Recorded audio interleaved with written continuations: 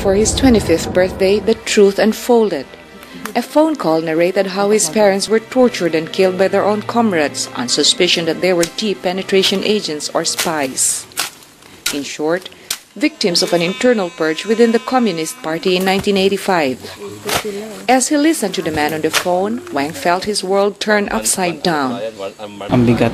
Kumbaga yung pinaglalaban ko, yung mga kasamahan ko, kasama namin ng nanay at tatay.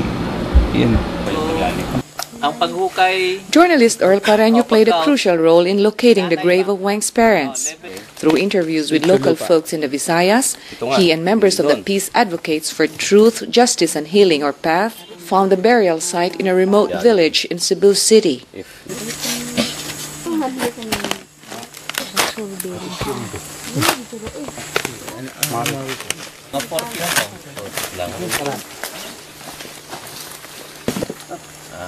Former Communist Party member and now chairman of PATH, Gil Navarro, recalls how he himself faced death in the hands of his comrades during an internal purge. Namarcha kami ng siguro mga 50 meters away. Nakakita na ako ng isang shallow grave. Pinalinya kami doon in front doon sa hukay. Tapos, ano ba, amin ba talaga kayo? O, sige, ayaw nyo talaga. Pen di sa harapan. Sino sa inyo ang papatayin? Ito o ito. Yung si Kadarmo yung naituro niya. Pinalo sa patok. Hulog doon sa hukay automatically. Bangon siya, pinalo uli siya. Yung pangatlong palo, nag-crack na yung skull niya dito sa ulo. Ako, kung lumabas na yung utak. Doon na ako nag-hysterical. Pero mas masakit yung umaming ka ng hindi mo ginawa. Mas nasasaktan ako doon kaysa doon sa physical. After nun, bumalik pa ako eh. Pero at the same time, wala na akong gut feel.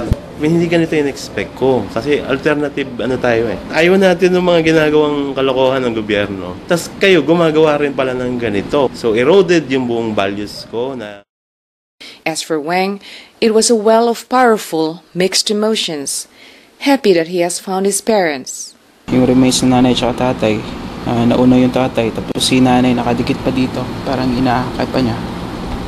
Sad about dreams that never came true. Siguro kung andito malamang lawyer na siguro ako ngayon. And furious that he had been lied to.